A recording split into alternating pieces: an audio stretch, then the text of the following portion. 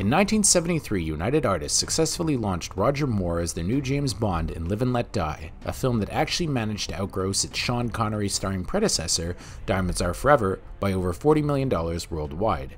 Clearly, audiences more than accepted Raj as the new 007, spurring a bullish United Artists to order Albert R. Broccoli and Harry Saltzman's Eon Productions to rush out a follow-up for release within 18 months to hit theaters by Christmas of 1974.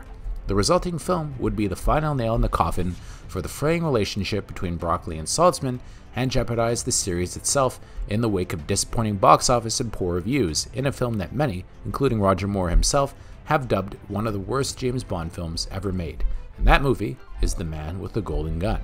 Given that Eon had to jump right into the film, the creative team from Live and Let Die, which had handled Diamonds Are Forever, was initially left intact. Guy Hamilton would be back to direct the film in his fourth Bond outing, while Tom Mankiewicz would write the script, although after a few drafts, he would drop out and be replaced by returning veteran Richard Maibaum. Opting to adapt Ian Fleming's final Bond novel, The Man with the Golden Gun, the film very nearly got made in the late 60s in Cambodia, although of course that location was scrapped, with this being the era of the Cambodian Civil War dramatized in the killing fields.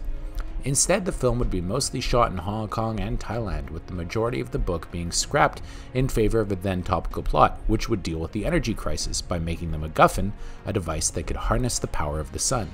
Unlike other Bond films that would pit 007 against an army of baddies, here Bond would have to face off with a villain whose skills equaled his own, the world's top assassin, Francisco Scaramanga, who is aided by his valet, Nick Nack, played by a pre-Fantasy Island Hervé Villechaize.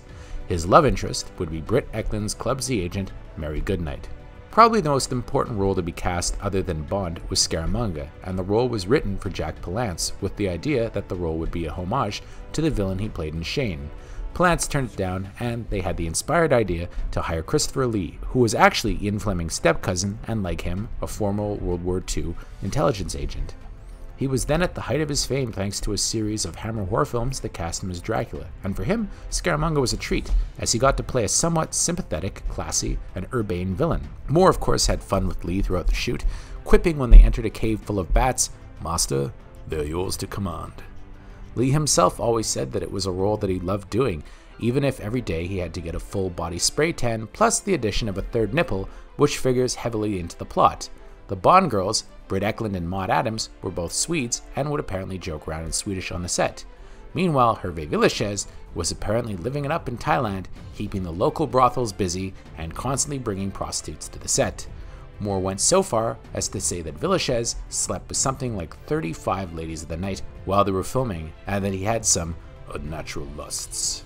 Hervé had a voracious appetite for the ladies. He really looked quite frightful for the first few hours and was asleep a good deal of the day, I think as a result of his efforts the night before. Unlike Live and Let Die, this time Albert R. Broccoli would be the on-set producer, but in a highly publicized incident, Saltzman, who was sidelined in this one, mistakenly ordered 2,600 pairs of elephant shoes for a stampede that was cut from the script. Ekland also says there was a close call involving some explosions at the climax, saying that in the scene where Moore helps her to her feet in the midst of explosion is not actually acting. She had fallen, and Moore was rescuing her. As much fun as they seem to be having behind the scenes, The Man with the Golden Gun ranks as the only nearly irredeemable Bond film. Breaking it down, there's the script, which is juvenile at best, offensive at worst. I don't know who is to blame for this one, Mankiewicz or Maibaum, and I don't know who they thought they were writing it for, but it sure as heck wasn't Roger Moore. They try to have him play a tough guy, smacking around Maud Adams' character in her hotel room, and hopping into the sack in front of Mary Goodnight, telling her after, "Don't worry, darling, your turn will come." With Connery in the lead, this might have worked. There was a certain aggressiveness and threat to him that audiences could take, even enjoy.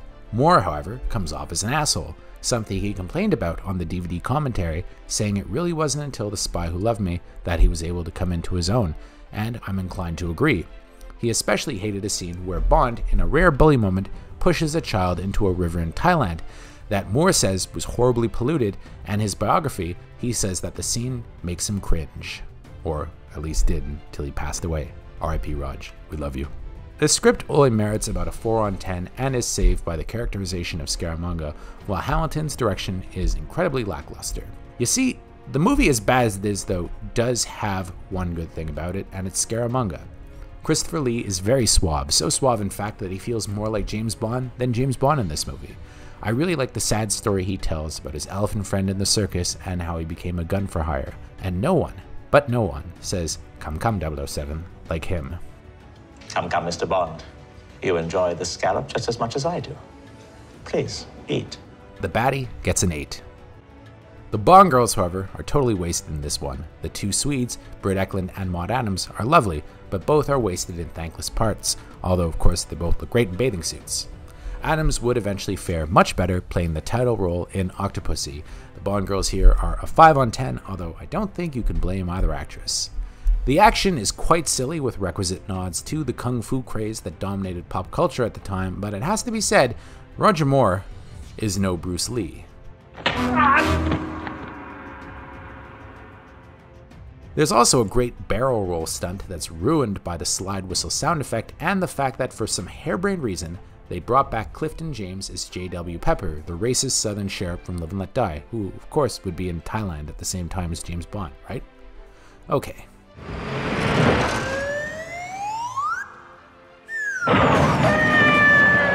Bond actually only kills one guy in the entire film.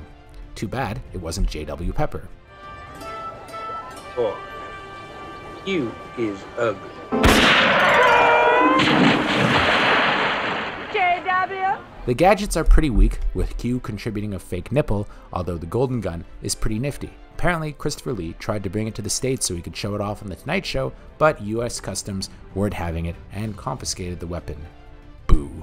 The John Barry score is atypically weak for the maestro, with Barry himself saying it was his worst score ever, reportedly done in a hurry with the theme song by Lulu that he was never happy with. I give it about a 6 on 10, because even John Barry at his worst is better than most composers at their best. The film itself is by far my least favorite James Bond movie, and one of the few that I cannot watch over and over again, so it only gets about a 4 on 10 for me, with it only being saved really by Christopher Lee. Audiences reacted similarly, with many saying that the advertising that went into this was incredibly lackluster, although then again, you can't polish a turd. It only made about half of what Live and Let Die did worldwide, eking out about $97 million. Now, this is far from a disaster for the time, and it was still one of the highest grossing movies of the year. It made a hefty profit, but for James Bond movies, the gross was considered very poor, leading to a complete reboot behind the scenes for the next movie. But that's a story for another time.